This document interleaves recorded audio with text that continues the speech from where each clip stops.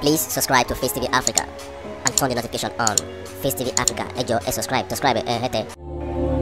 Face TV Muswobi. Lè rí Yorùbá nation gbà. Lè tí n bá ní tẹ́ bá ṣe back to sender inú òjò yín mi ò ṣe pé fún lè rí gbà. Mo rántí ní 2 years ago tẹ́ bẹ̀rẹ̀ agitation yìí Tinubu ò dá sí onúbà òye wa jẹ́ lọ́dọ̀ kínní kan Tinubu ò ní di pírẹsidẹ́ǹtì Tinubu kú ló máa pẹ́ gbogbo owó wa ló ti kó fọ́ba ó ti fà wọ́n bá jẹ́ abájọ tí gbogbo wọn fi ń payé tì. Olúwa ipò ọlá dára o ipò ọlá ipò yìí wù mí lọ́pọ̀lọpọ̀ mo ṣe máa jẹ́ pírẹsidẹ́ǹtì o. Jokes apart, Yoruba are not determined. You are not determined. Ṣé kì í ṣe ní last month ẹ̀yin tẹ́ ẹ̀ ṣe pé fún Tinubu tẹ́ ń crop ẹ̀ kiri.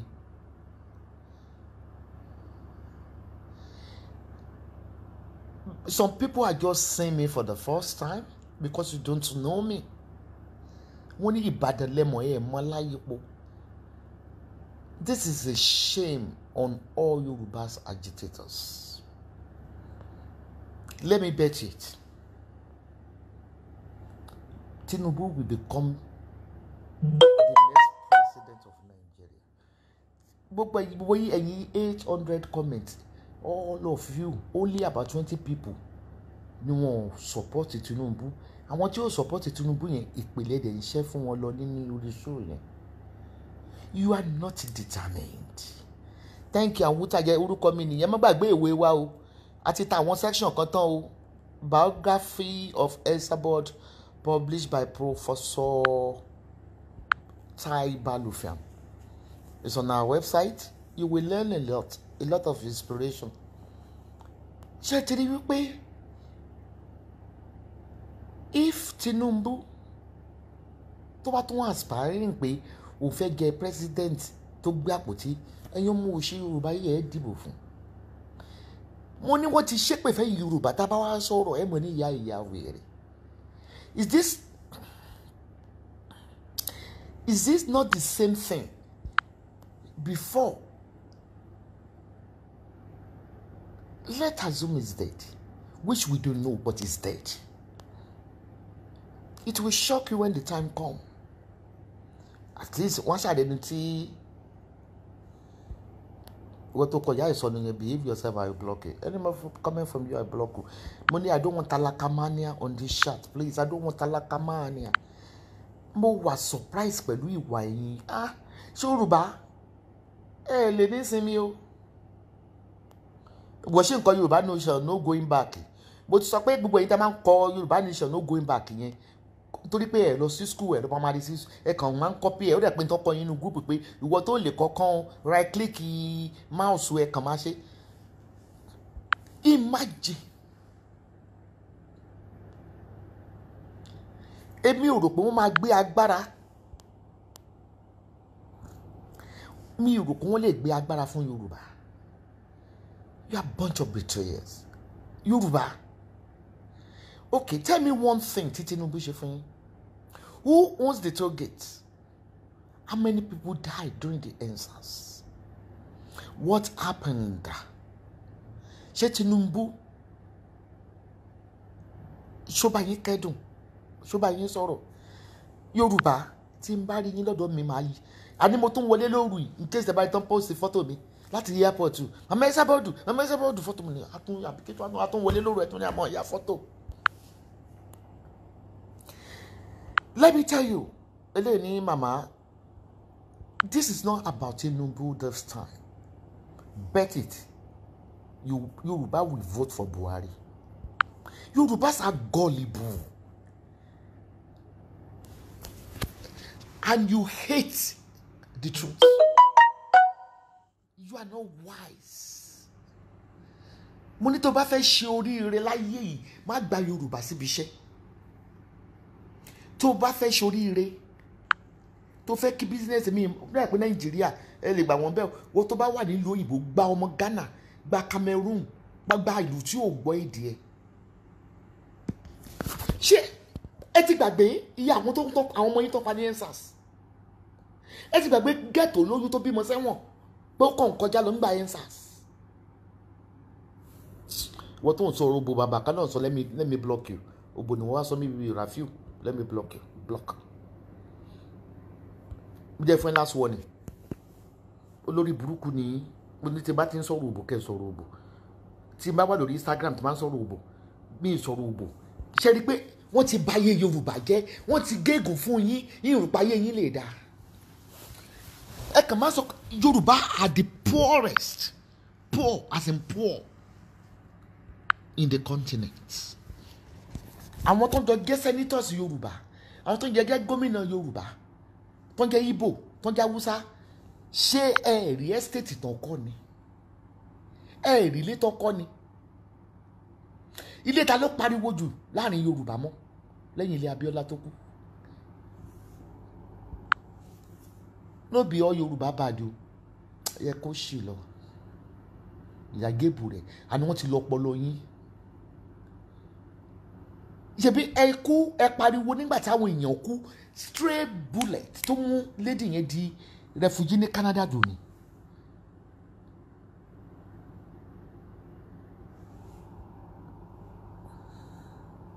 fẹ́ block èèyàn kan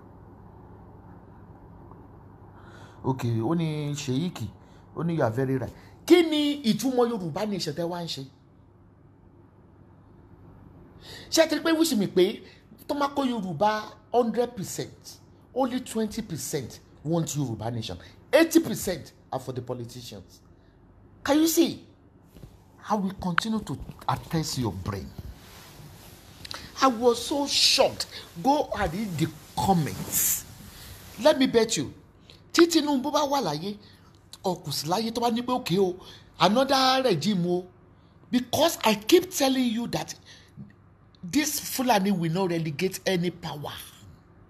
wọn ò ní gbé agbára sílẹ̀. I been saying this for 2 years. ẹ lọ kọ́lẹ̀ wọn kò sí dìbò ẹ̀yin wèrè náà tí wọ́n ń bàjẹ́ fúnra yín àwọn gómìnà kò tí wọ́n sọ fún yín pé dìbò wà ní. That is what they want. I do first something. I hope you are not referring to me before I block you. ṣé ò ṣí èrè olórí burúkú akúṣẹ̀ ẹni tó wọ pọ̀n kì í lábíyá ya fọ́tò ewu aṣọ ẹ̀ bó ṣe gan. Look at it. Mo sọ fún yín wípé èmi ò bẹ̀rù yín o wèrè ló ń wàásù o. I hate you with passion. 20% of Yorùbá nìkan mo love. I hate 80% of you. Mo hate yín bí ìgbẹ́ ẹ̀ ń rí mi lára. Ó dàbí àwọn tó bá yà mí fọ́tò bóyá wọ́n wò mí lálẹ́. Mọ́mí yẹn òtẹ́ ìbílẹ̀ wa kíní kan kọ̀ọ̀kan báyẹn. I felt reluctant but as a public figure wọ́n ní ya fọ́tò kí ẹ kí n má ya fọ́tò mi but me really like it. Are you getting what I'm saying? Ǹjẹ́ wo gbèsè ayé Yorùbá bí tí gbèsè ayé yín tó ń lọ? Ta ló ṣépè fún yín? Ìran wo ló ti gbé yín gégùn náà? Àwọn alligators yìí jẹ́ kí ṣe àwọn alligators yìí sí ikú. Ṣé rí i pé tá à ń sọ wípé torí owó wọn ṣe ń ṣe ọ̀rọ̀ àwọn alligators dàbí ẹni tó ń ta mọ́ngòrò ọ̀rọ̀ àwọn alligators dàbí ẹni tó ń ta ẹ̀kọ́ ẹ̀ẹ́gẹ́rẹ́ ẹ̀kọ́ wọ́n kàn ń polówó lásán ni. Màá padà o ẹ jẹ́ kó lè yín pé o ẹ bá tún flag mi màá padà o màá lo fóònù kejì o mo rà yóò ṣe o kò sẹ́ tó ń pa ọ̀rọ̀ mímì lẹ́nu bẹ́ẹ̀ ṣe pé Fẹlá Aníkúlápó ní wèrè ó tún gbogbo àwọn àṣírí ó tún àṣírí international detective tó wà ní ìkọjá amọ́níyà ó tún gbogbo ẹ̀ fún yín wèrè lẹ́ ń pè. mo sọ nǹkan kan fún yín sẹ́ẹ̀ mi ṣe rí that is why my fans loves me they cannot leave me. I've been saying this and I've been repeating it wípé Yorùbá. You know why the Yoruba elders are not contributing? Tó ń fi bá yín dá sí gbogbo ìjìyà tẹ́ ń ṣe bó ṣe ń pa yín bí Fúlàní ṣe ń pa yín tẹ́ ní káwọn bá dá sí because wọ́n mọ̀ yìí pé you are all bunch of betrayers. Number one. Then number two tí wọ́n fi dá sí ni wípé wọ́n ní Buhari mọ̀mọ́ bá wọn jiyàn ìwọ́n ló lè ṣe no election tó bá ti kú èyí àtò di election ṣàgbé àpò ráìsì lọ fún gbogbo wọn ra mílíkì kó fi mílò sí wọ́n mọ̀ gbọ́ vote Buhari. See your life. Are you not the one? No, I don't belong to any politics. I am not a politician, and I can never be a politician because I hate their guts. Àní ṣé ẹ̀yin tẹ́ ń pariwo pé Tinubu o, Raji Fashola o, wọ́n ti pa àwọn ọmọ ní ensas. Ẹ dọ́tí pé journalists wà náà ọmọ tó pa, graduates làwọn ọmọ tó pa with the peaceful protest. Out of the 800 comments, èèyàn bíi márùn tó sọ yìí pé ṣé ẹ ti gbàgbé tí àwọn Yorùbá àwọn people yìí ṣe ni ìpìlẹ̀ tó ń ṣe fún wọn. Instead ẹni yẹn ò bú yín yẹn ni pé why are you cursing me? Nigeria continue to treat the Yoruba shabbily as you are treating them. They are a bunch of animals. As in, they belong to Yorubas are the zoo. Nigeria ń ṣe zoo, ẹ̀yin Yorùbá gangan ni zoo. Ibi tí wọ́n bá dá yín sí, ibi tí kátó rí ara bá dá yín sí ni. You don't have a brain of your own. You are not determined. Ẹ bá mi bẹ́ẹ̀ tẹ̀. Ìjọba gan plánù, èmi máa ń gbọ́rọ̀. Àbáti pé kò tí ẹ̀ ní ìdígbọ́rọ̀ psychology ní kinní náà. Mo ní Buhari ò ní gbé power lẹ̀. You can see all these leaders, they are so confident. They have that confidence. The confidence in wípé àwọn wèrè tó ń pariwo wípé wọ́n ń pa àwọn ọmọ wọ́n ń pa wọ́n ní ensars. Ẹ ṣáà máa wòran, ẹ wọ́n á wò wọ́n fẹ́ pa. Ṣé bí Yorùbá ni wọ́n fẹ́ gbàgbé náà? Mo béèrè question kan lọ́wọ́ yín ní 4 years ago and I keep repeating it every year. Ṣé ìṣe pátá ti yín tí wọ́n ń kó? Ṣé ìṣe pé pátá Yorùbá tó ń kó? Ṣé ìṣe àjálẹ̀ yìí wọ́n fi ń ra yín níyè ní Yorùbá? You don't behave like a woman being. I despise you. You are disgusting me every day. Who the hell are you to shut me up? Àdánwò tó wà lára ẹ̀yàn ọmọ Yorùbá ó ju èmi tẹ́mi ń jùdì lọ tí mo fi dìjó. Bí mi ṣe máa ń ṣe, I'm an entertainer. Bí mi ṣe máa ń jùdì mi nìyẹn. Ẹni kan show gbogbo fídíò mi years ago mo lè bọ̀ sórí bẹ́ẹ̀ ni kí n lè dì mọ́. Iṣẹ́ ìkẹ́ lọ tún gbèsè ayé yín ṣe, ìgbésí ayé yín ti bàjẹ́ beyond the repair. Not everybody. I'm talking of 80%. Oh, that is the more reason Fulani have to kill you. Kidnappers have to kill 80% of you because 80% of Yoruba are senseless. The truth is bitter. The truth is bitter. Have you forget so soon? Have you forgot so soon? You've forgotten.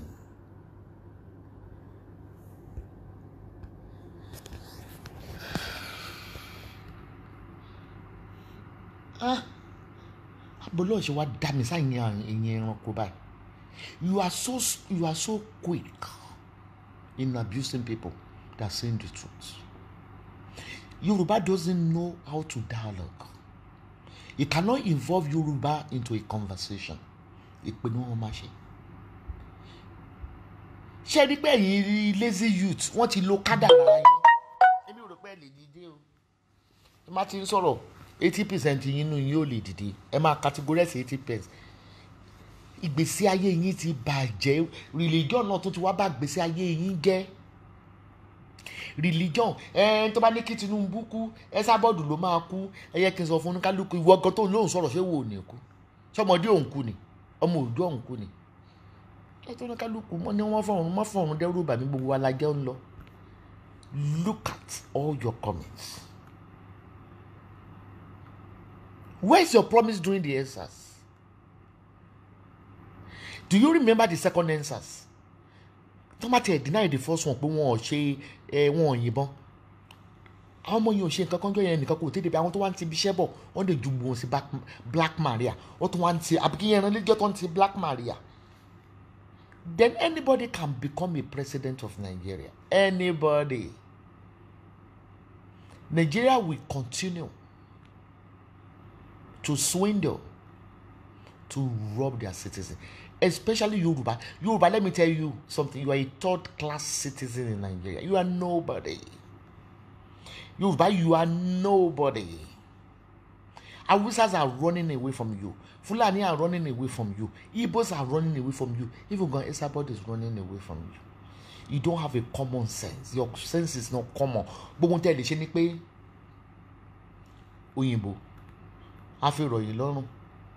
Igbo tó gbọ́ English tó ní PhD gan broken accent broken ló máa fi bẹ́gbẹ́ pé wetin na dey talk ó dẹ̀ ní PhD. Wọ́n ṣépè fún yín ẹ̀yin Yorùbá o. Wọ́n ṣépè gidigidi fún yín o. Alálẹ̀kọ̀ ló ṣépè fún yín o. Mi ò rí kọ́mẹ́ǹtì mi báyìí mo ń gé ń tán ilé mi ti rí kọ́mẹ́ǹtì yẹn scroll mu. Wọ́n ṣépè fún yín o. Jajajajaja. Ṣé rí wípé ẹ jẹ́ ká jẹ́ ẹ̀jọ́ jíròrò jẹ́ kí n tan ilé kí n wo kọ́mẹ́ǹtì. What is the solution for this Yoruba? Ìdáhùn bàbá yín ṣe. Ìdáhùn bàbá yín ṣe tí wọ́n ò rí ṣe. Tí yín gan tún ayé tí yín gan tún bàjẹ́ ju àwọn bàbá àtijọ́ yẹn lọ. Àwọn bàbá wa ló tà wá lẹ́rú. Àwọn bàbá yín ló tà yín lẹ́rú. Kí lẹ̀yin ń ṣe lọ́wọ́lọ́wọ́ yìí? Ikú ń bọ́ mọ́ rìn ọmọ òsinmi. No. Wàláì. Ẹ rí i pé wọ́n ti tẹ́ bá gẹ́tì 30 sí Buhari is not going to leave the power. And you are not Yoruba, you are not in the position to choose any president for Nigeria. Please subscribe to FaceTV Africa and turn the notification on. FaceTV Africa, ẹ jọ̀ọ́, subscribe, hete. Face TV. Muswobi.